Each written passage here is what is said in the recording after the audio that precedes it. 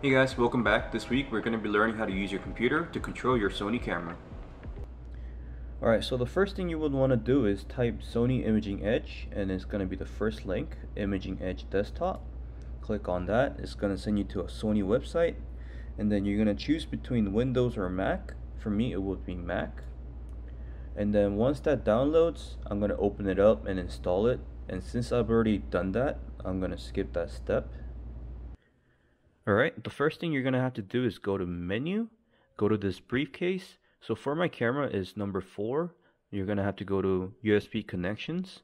It might be selected as mass storage, but you're going to have to set it as PC remote. Alright, once we have the program downloaded, it's going to be called the Imaging Edge Desktop. Once we open it, it's going to have remote, viewer, and edit. What we're looking for is the remote function. So once we download the remote, we're going to press start.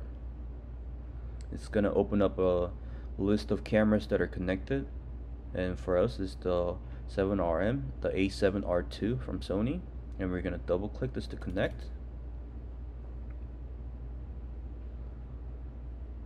And then there it is. Here we have the remote program open. If we go over here, here is some settings: shooting, main settings, and sub settings, and here's a histogram.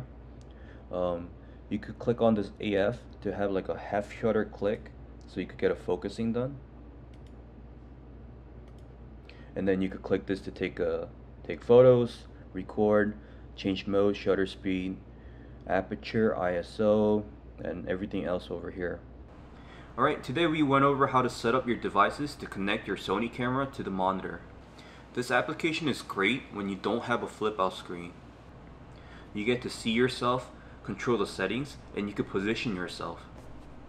I know this was a very quick and short tutorial, but whoever sees it, I hope this is very helpful. If you have any questions, please leave a comment and press that like. Thank you.